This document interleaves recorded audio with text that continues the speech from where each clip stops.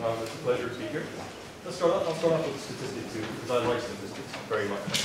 Start off with the UNESCO statistic of global education in the tertiary education, universities, colleges, and that sort of thing. In 1970, there were 28.6 million students in tertiary education. 37 years later, the number had more, and it had increased more than fivefold, 152.5 million students. And the most drastic change was at the turn of the century, the turn of the millennium, where you're having millions of students, 52 million students pumped into the system at tertiary education level.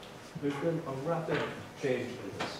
And if you're like me, and you believe that the problems facing our society can be combated by having individuals who have education behind them, as we've heard today from our other speakers, it's a hell of a weapon to carry with you, then you're pretty happy about this. And if you're in tertiary education, you know that this step, the step from secondary education, so high schools, that sort of thing, into the tertiary education world is a doozy. It's a big step. Your way of thinking changes, your way of interacting with the world changes. And sometimes you wonder, I'm a college student, I'm a graduate student, an undergraduate student, what can I do? What can I do to increase this flow?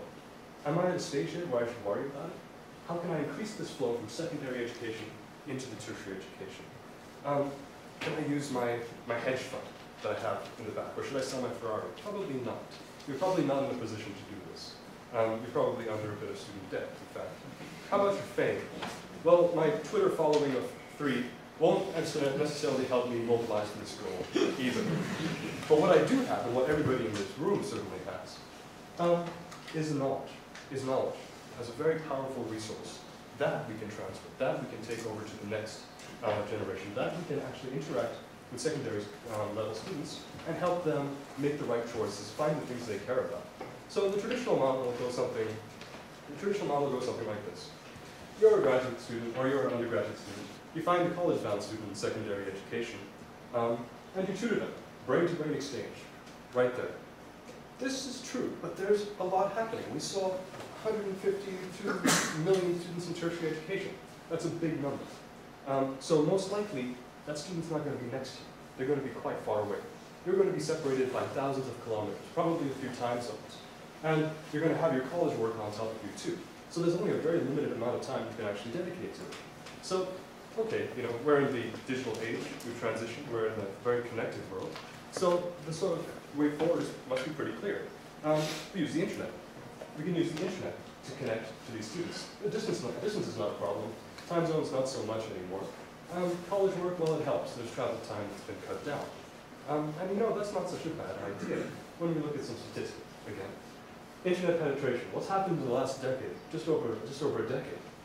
In Africa, look at Africa. In Africa, the internet penetration has increased by 2,500%. Middle East, it's the same thing. We see what's happening there. We see what's happening there when people become connected. They become empowered. It's happening all over the world. Even developed areas, Europe, North America, they're increasing. They're on the order of 100% increase in their connectivity to the internet. People are getting wired in. And initiatives are big. There's this the program in Africa, the New Partnership for Africa's Development, NEPAD. Their e-school program that started in 2003 aims to connect every school that's there, every secondary school first, and then moving on to primary schools, to the internet within 10 years, and they're making rapid progress. Part of that is because of that. There are big initiatives out there. You've heard of other ones. You've heard of the One Laptop Per Child project that started, giving kids in the developing world a laptop, teaching them at primary level, teaching them computer literacy, teaching them skills. You've seen the talks in this session itself, how this is spreading throughout the world, and there are very large initiatives going. So the generations coming up, the next generation of secondary school students are going to be connected. They're going to be computer literate. So this makes using the internet as a teaching tool a very, very attractive possibility. The Khan Academy, as has been mentioned before, the Khan Academy picked up on this in a big way, and they've done an amazing job of putting over 2,000 videos up on the internet where you could learn whatever you want. And as a graduate student, you could do that too. If you can put your knowledge up on the internet, just grab it, just put it up there. Create a video. Create a video that's something you think you can teach well. Put it up on the internet. Give it to students around the world so that they can watch it wherever they are. regardless of whether they're in the classroom, they're traveling, waiting at a bus stop, or just out and about. Give it to them. Give them simple mental models that they can carry with them so that they can grasp the subject. You're not trying to replace their teachers. You're trying to transmit really that connection that made a difference to you. So in 2010, I joined a group of students. Right now, there are about 20 of us, graduate, undergraduate students, and we started doing this. We started putting together our ideas. We had a chemistry department, physics department, biology, mathematics. We targeted one secondary school program and started generating learning materials for it, based on this very simple, clean, visual learning approach, multimedia learning. They're up there. They're up there on the internet. We launched recently. We launched in September. That's what it looks like.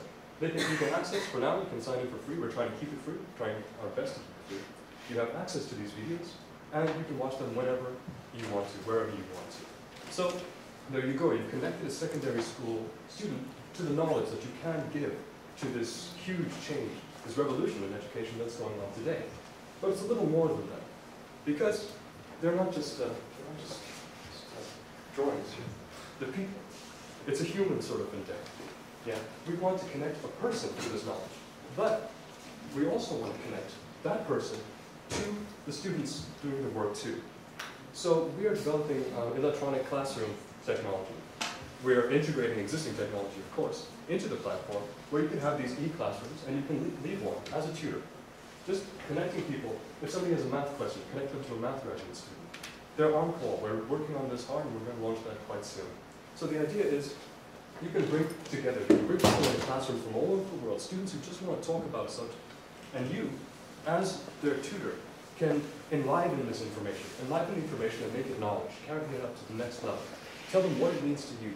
Guide them, tell them why it's important and why it inspires you, and why, as a graduate student, you dedicate most of your waking life to it.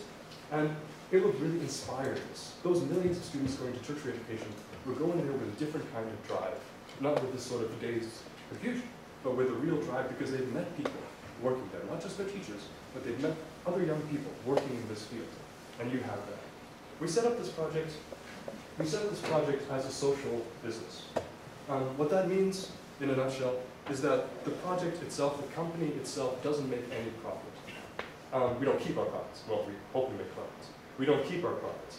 All the profits that we do make get put into a scholarship fund. And with this scholarship fund, we're working with schools, we're looking for schools around the world to find students who are gifted, who are talented, but can't afford that education. We'll step in, and we'll bridge that gap with the scholarship fund that we can raise. This of course applies to our own product too. If, when the time comes, if we have to charge for it, if students can't afford it, we'll find a way.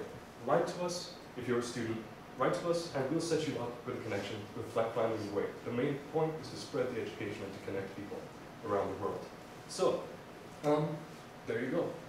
We think that the best way to educate concerned citizens out there is to connect them with concerned citizens today using education as a medium of connection.